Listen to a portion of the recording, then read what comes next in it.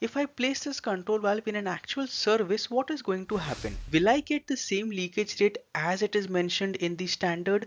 The answer to it is an absolute no. You will not get the standard. What?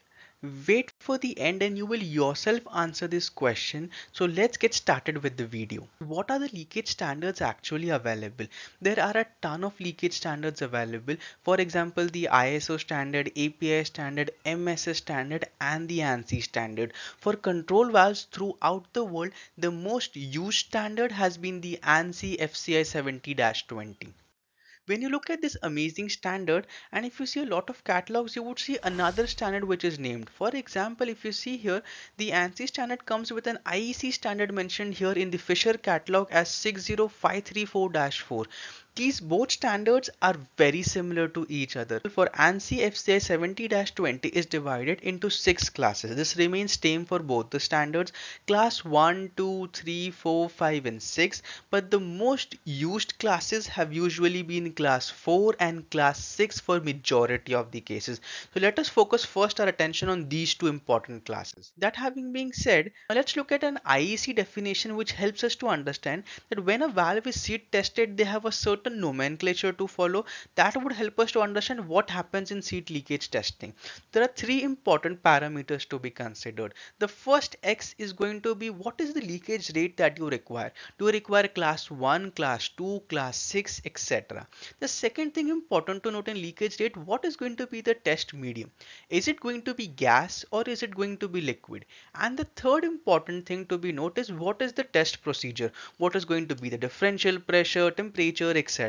So that comes in IEC standard divided into test procedure 1 and test procedure 2. Let's take an actual example. So here's an example taken from the IEC standard. So here if you see, the 4 stands for the leakage class, L stands that the test medium has been liquid, and 1 stands for the test procedure that is to be conducted. In class 4 leakage rate, the one thing to be considered is the leakage rate first. So let's know the leakage rate is going to be 0.01% of the rated valve capacity. That means that if I have a valve which is completely open, what is going to be the maximum flow? That is called as the rated capacity of the valve. So for example, let us take hypothetically that our flow is going to be 100 kg per hour. Now when my valve is completely closed, the leakage rate has to be 0.01 kg per hour. This is a very minuscule quantity and this is the stringent criteria for class 4 leakage rate. But wait, there are more parameters to be considered. The first one which we saw was just leakage rate. The second thing is what is going to be the test medium. The test medium which is allowed can be liquid or gas, for example air or water, and the entire assembly has to be put under some differential pressure. The differential pressure that is mentioned is usually 50 psig or the service dp, whichever is lower, at a temperature of around 50 to 150 degree Fahrenheit. This is the most used class when it comes for metal to metal seat. 90% of your applications will usually be having a class 4 leakage rate. However, class 4 leakage rate also requires certain engineering judgment to be taken. For example, if you go for a balanced trim design, here in order to achieve class 4 leakage rate, you might have graphite or piston Teflon rings available. Now these rings, since they're not made of metal, they would surely have certain limiting temperature. Let's look at a real life example for this case. Here we have a class 4 leakage rate for a balanced trim design. If you look here for HPT and HP80 Fisher valves, if you see here, the temperature that it can go is up till 232 degrees Celsius if the piston rings are available. But if you have an extended option like peak available, which can go up till 316 degrees Celsius. However, engineering judgment and consideration is to be required for higher temperature cases. You might have to go for an unbalanced design if your actuator size is okay, or other options have to be explored when it comes to class 4 leakage class. Let's look at the most amazing class that is told to be class 6, which has the most stringent leakage class, and people assume that class 6 is the best engineering judgment or the choice to be taken. However, maybe you will understand by the end of the video that it is not the best choice to be taken. There are other judgments or other considerations to be taken as well. Class 6 leakage class, if you see, requires a soft seated valve because you need to have such low leakage rate that is not possible by metal to metal seat. So you have example materials like Teflon or PTFE, etc. So you can understand and remember the first limitation itself is here available to us, that for such soft seated the temperature can be around 200 degrees Celsius or so, and also there is also pressure limitation here. At high pressure the soft seat might get extruded. Let me ask you another question. Do you remember there are trims available like anti-cavitation trim, low noise trim, etc. Now for such trims which are having so many holes to it, or what we just saw, we have an high pressure or temperature application, but these applications are also requiring very low leakage class, for example class 6. What will you do in these cases? Give it some time, think, we will get to this answer by the end. Let us try to at least dive what is class 6 valve in and of itself.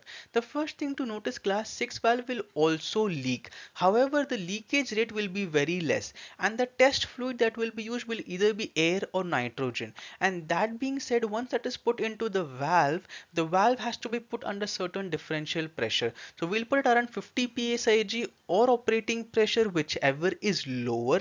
That being said, the leakage rate is not exactly the same for all the valve sizes. The leakage rate basically has a table here which is similar for ANSI FCI 70-2 and EN IEC 60534-4. The table is very simple. It usually starts for smaller sizes, the restrictions are higher, it is more strict. As the size of the valve keeps increasing, it becomes more liberal. If you see for 1-inch diameter valve, port diameter, it says that the allowable bubbles is just 1. When it gets to 10 inches, allowable bubbles are around 63 bubbles. But let's put this to a real life context. So for example, I put my control valve with seat leakage class to be class 6 as a 1-inch valve, and how much time will it take, for example, to fill a water bottle, a simple water bottle? More than even 3 days and nights will take just to fill a water bottle. So you can understand how much slow or small the stringent class is for class 6 leakage valve. But let's get to our original question. You have an extremely low leakage requirement, but you have anti-cavitation trim, low noise trim, very high temperatures or very high pressure. What do you do in such cases? Let's take an actual industrial example. What happened was on 22nd of April in the year 2018, there was a very big blast and miles apart the building shook. Not just that, the company also had to pay $500 million in terms of the fines, etc. And everything happened just because of a leaking valve. Yes, what had happened was, if you read the report by CSB in the FCC explosion that happened in the Husky Superior refinery, you would understand that it was basically the main cause was a failure of a valve. The report page number 93 states very clearly that the flawed understanding of the sliding valve's purpose related in the over reliance on the single safeguard which caused the entire incident and the havoc. The purpose of the valve has to be very clear. Do you want to control, or do you want that valve to work as an on-off valve? These are two separate functions. Example, if you go to the key lesson here, you see here it says very clearly what had happened was the valve that was used to supply the catalyst was basically considered to be gas tight or completely sealed.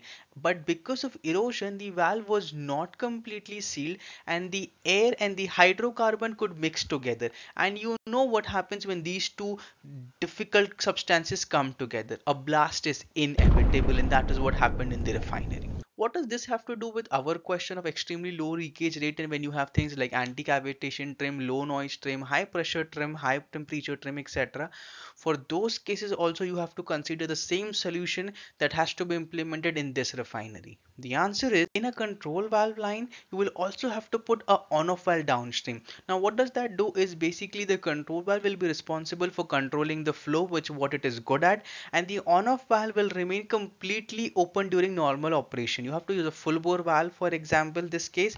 So the control valve is basically doing the control operation, and the on off valve here will do what it's good at. It will have a very high leakage rate, for example ISO 520, which is the standard used for on off valves leakage rate, and rate A is the best available ever, and that will help you to prevent your leakage rate. So your control valve can basically even be class 4 leakage rate. You can have anti-cavitation trim or very high pressure temperature service, and the on off valve downstream will handle the leakage responsibility. Now you might think, is this not a costly solution? Well, depending on $500 million as loss, this is, I think, a very economical solution. Let's get to the first question that was asked initially. The leakage rate here, when you put a valve in the process, will it have the same leakage rate?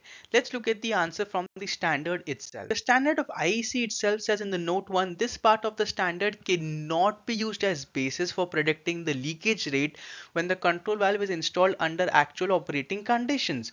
What does this mean? That the valve which we just saw was tested only at test conditions, that is shop conditions, but when it is put at process, the conditions will be slightly or sometimes heavily different. For example, if you see here, what we saw for class 6 leakage rate is basically based on an operating pressure of 50 psig or less, depending on what is the actual application. That means around 3 to 4 bar of pressure at max. But what if your differential pressure is 100 bar, or your liquid instead of air is hydrogen? So such cases your leakage rate is going to significantly increase, and you cannot depend only on your control valve to completely seal the application. Also, you have class 1, 2, 3, which are usually not much used, but at least let us have a basic understanding. So shop class 1 is used when you don't have any shop testing required. Class 2 has a 0.5% of the valve's rated capacity, and class 3 has a valve rated capacity of 0.1% of the leakage rate. All of this is around differential pressure of around 3 to 4 bar when it is tested in the shop. When is this usually considered? During a double port control valve. So double port control valves usually have higher leakage rate, so they usually have class 2 or class defined. Very rarely would you see a double ported control valve with class 4 leakage rate. Finally, you have is class 5 leakage rate, which is in between your class 4 and 6. The basic criteria to remember here is the leakage rate allowed is minimum 5 into only 10 ml per minute per inch of orifice diameter per differential pressure psi. So in that way, this you can consider to be the moderate choice. It can be achieved even with metal to metal seat as well. And I'm very passionate about instrumentation and control, and I've been making notes from last 7 to 8 years. If you are interested, I would love to share this with you. We have a little community where basically we share these notes every week plus the videos, so you can learn distraction free. Our little community is called Advanced Instrumentation Group on WhatsApp. So it's a small community where privacy is maintained, no single person's number is shared to anybody else, and we learn every weekly. So link is given in the video description, and you can leave anytime if required.